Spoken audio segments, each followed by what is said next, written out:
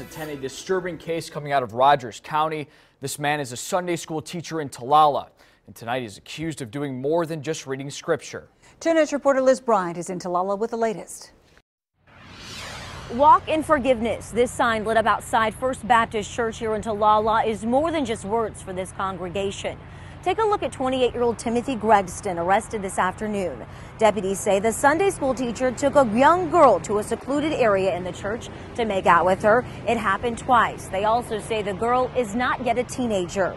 Gregston's accused of emailing pictures to the girl from inside his Ulaga home as well, and texting inappropriate things to her, known as sexting. I think there's a special place in hell for people that violate young people that they've gained trust with.